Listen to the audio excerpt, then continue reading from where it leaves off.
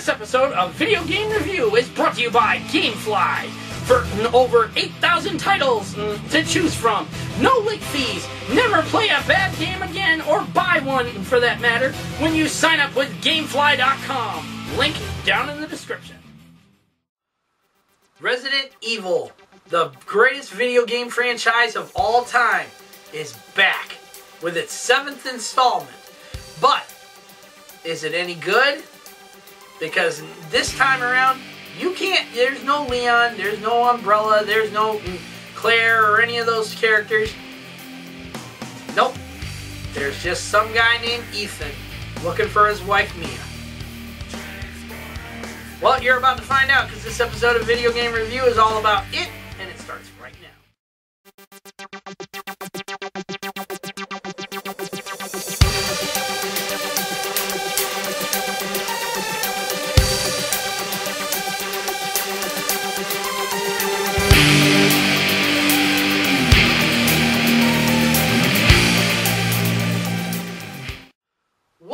My Adventurous ones to an all-new episode of the Video Game Review brought to you by Gamefly.com and GameStop.com and Scrim Gear from our very own Tara Babcock.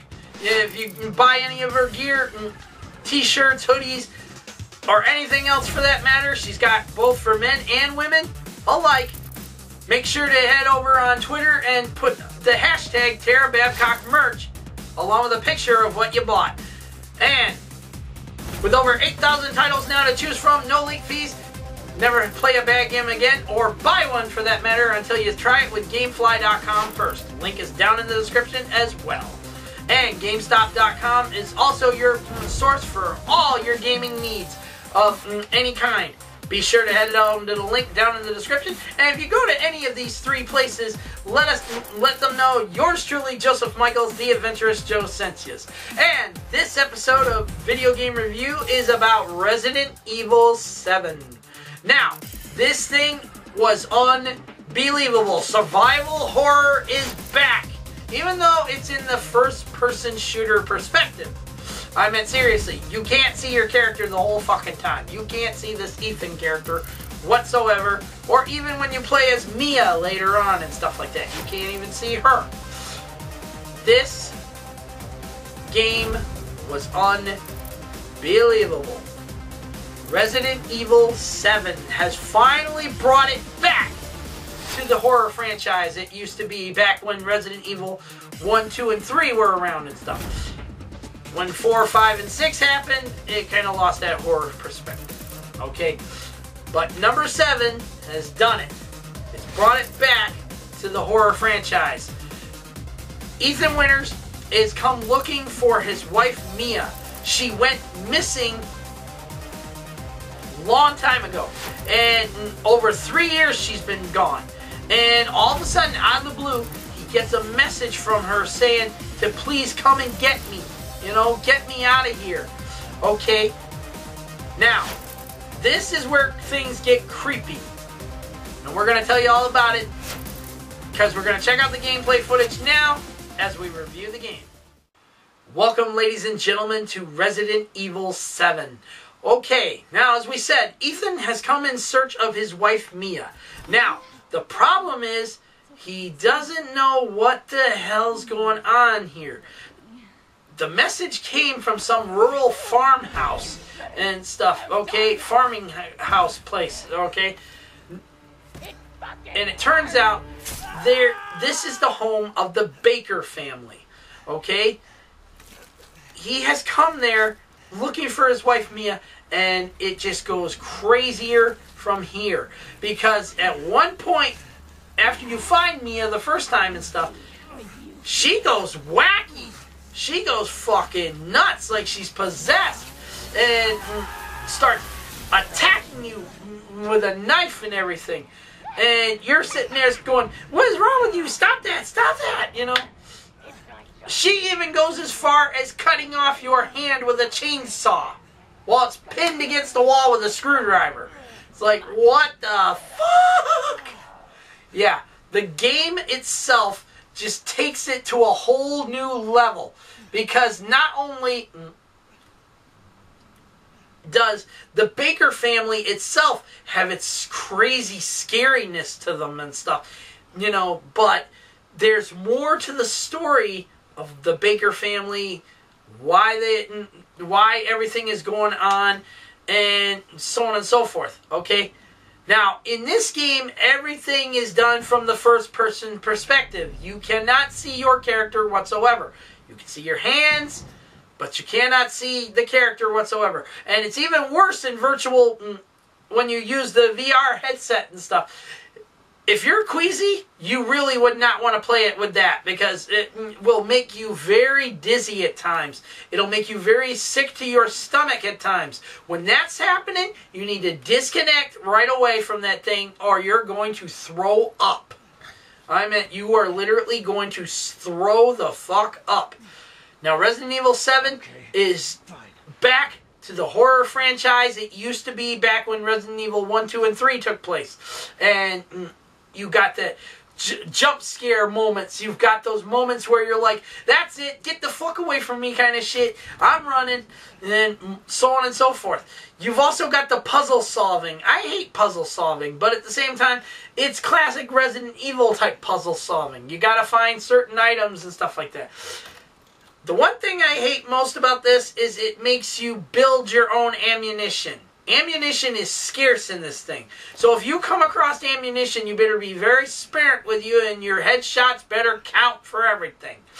Because if you're out of ammunition, you're fucked. I mean, you will literally be fucked. And it's just a very disturbing thing if you run across these other things that are like mold kind of creature things and stuff. I meant literally they're like moss men, mold men, whatever the hell you want to call them exactly.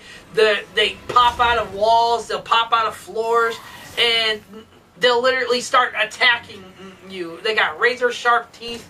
And they're come in all sizes. There's ones that have no legs, but they'll jump at you because they got a tail and stuff. There's ones that frickin' have their, you know, skinny type bodies and stuff like that. There's ones that are fat as holy hell. And I mean, oh my god. The molded is just fucking crazy for the Resident Evil thing to be like zombies kind of thing. Okay? It replaces the zombies, but at the same time, they are scary as fucking hell. And not to mention what I was saying about the ammunition thing and stuff. The boss battles are even crazier. You gotta have the right amount of ammunition with you. You better have some healing factors with you and stuff, because this shit will drive you insane if you die over and over and over again. Each one of the Baker family is fucking a boss battle. You will come across the dad first, you will and fight him. Then you're gonna come across the mom. You'll come across the brother later on and shit.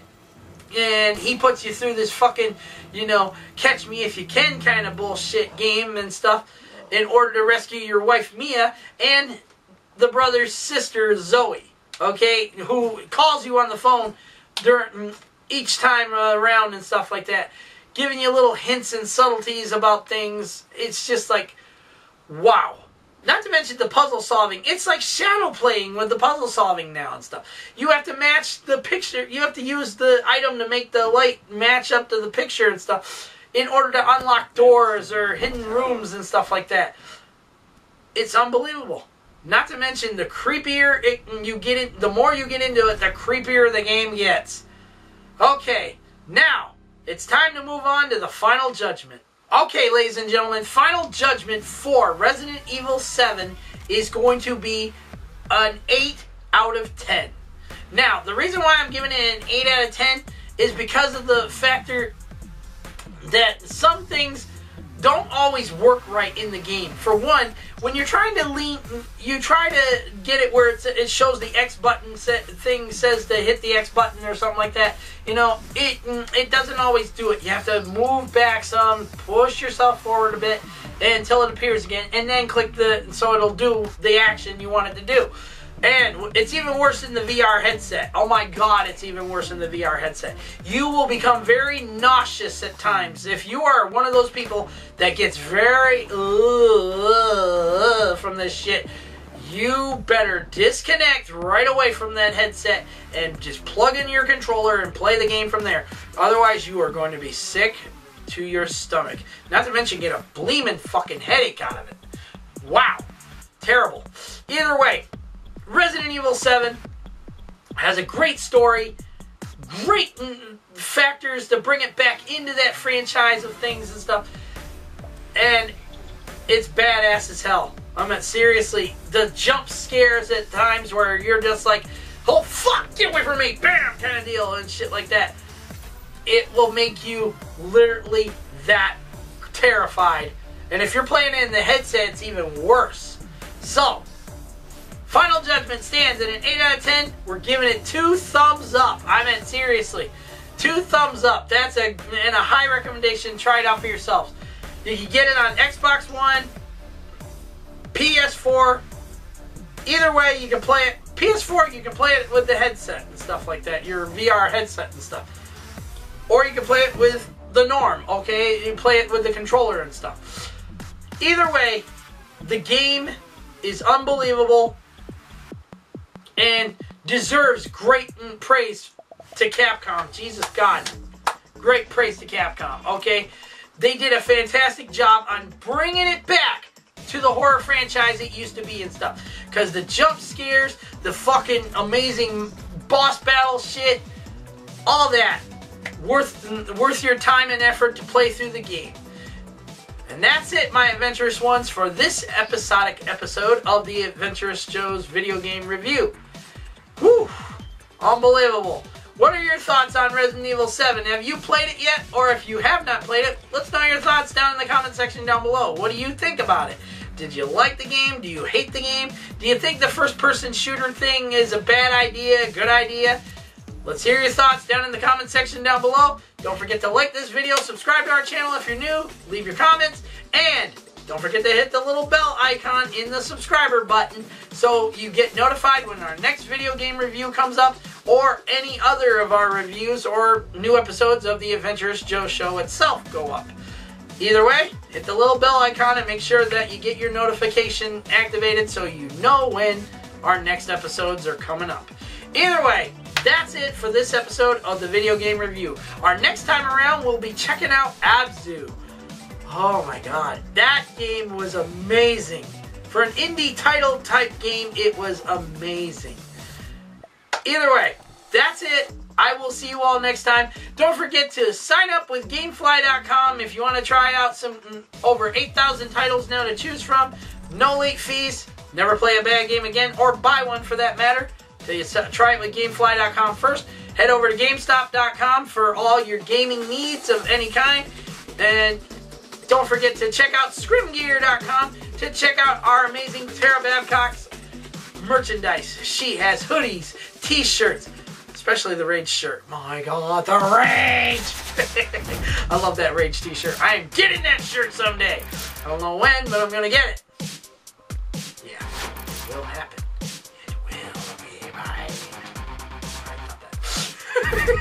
Either way, that's it, my adventurous ones. I will see you all next time on Video Game Review. Until then, keep on gaming, peace out, and may the force be with all of you.